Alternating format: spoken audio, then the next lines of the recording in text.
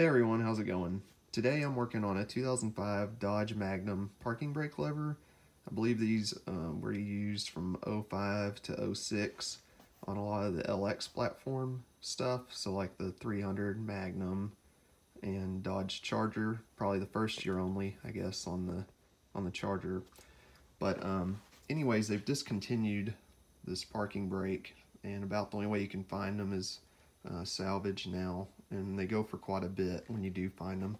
So I thought I would try to see if I could fix mine first before I tried to buy a salvaged part. Problem I was having was you'd push down on the pedal and it wouldn't stay, it would come back up, so it wasn't locking into place. This thing's actually pretty simple to repair. There's just nothing online at all that I was able to find on how to work on it.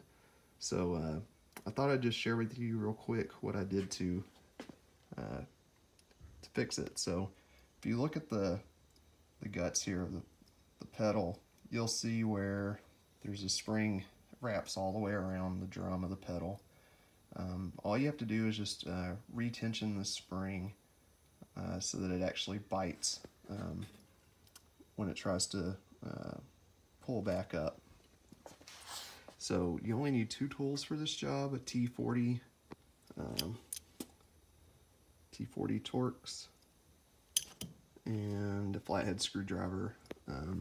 What you're gonna do is, here on the back side, there's the two Torx screws. You're just gonna loosen them, don't take them all the way out. If you look on this side here, you can see where the end of the spring just clamps onto that plate. So when I started out, there was only probably about 2 notches sticking out. So when I loosen it up, you just come around here on the back side. You can kind of slide your screwdriver down through here and just kind of push that spring out.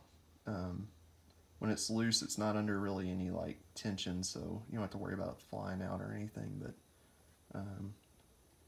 just put a little bit of tension there and then lock those 2 screws back down, and that's all there is to it. You're done. You can see here now it's locked in place,